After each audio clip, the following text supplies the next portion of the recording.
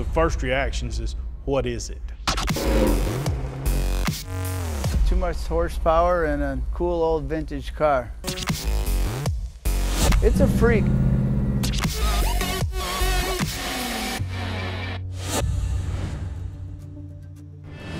When taking on a high-end muscle car customization, a 1972 Javelin may not seem like an obvious starting point.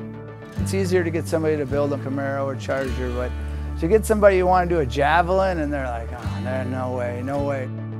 If you talk to all the Ford Mustang guys and all the Camaro guys back then, the AMX Javelin to them was probably the ugly duckling.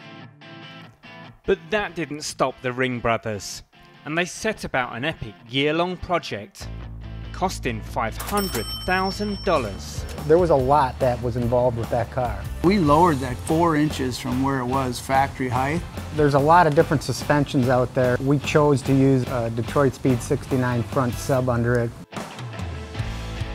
But there's one modification that sets this car apart.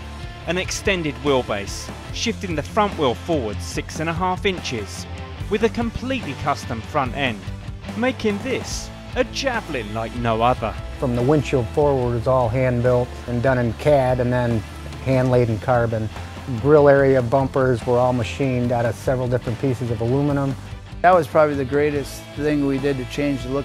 I think that's why that car was considered ugly. People couldn't get past the front nose of that car. It was really awesome. I don't think anybody's ever seen a Javelin done to that level before. Customization complete.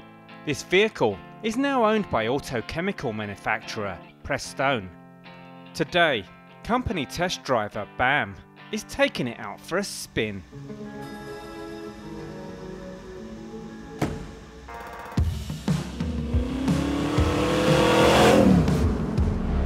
This car is just phenomenal when it comes to just getting after it. When you mash this one, you better be pointed straight, right in the right direction, because if you're not, you're gonna go for a wild ride. It's not a car that you can just turn loose to anyone, because the car will get away from you very quickly.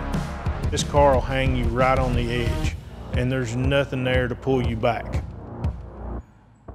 And that's no surprise, considering what's under the hood. A Hellcat 6.2 litre V8 engine is complemented by a Whipple supercharger, pushing this beast over 1,000 horsepower. We had to almost detune it because it was making way more than 1,000, so we ended up putting a bigger pulley on the blower to actually slow the boost down on that car because it was just too much power for it. It's a light switch, it's either on or off. The car is very drivable unless you decide to put your foot in it, and if you do, you better hold on. All of the changes that the Ring brothers have made to this car, you don't see it every day. The power of this car is just amazing. The whine of the motor, hearing that supercharger whine, that's what I like the best about this car. The noise and everything. It sounds like an old hot rod. A new car kind of helps the driver to drive it. This being an older car with a lot of power, you actually have to be a driver to actually drive it. It doesn't have traction control. It doesn't have all of the features that the new ones have to where it corrects itself. You have to actually correct the car. It's an experience like no other. It's like you're climbing in a race car that you can drive on the streets. Best of both worlds.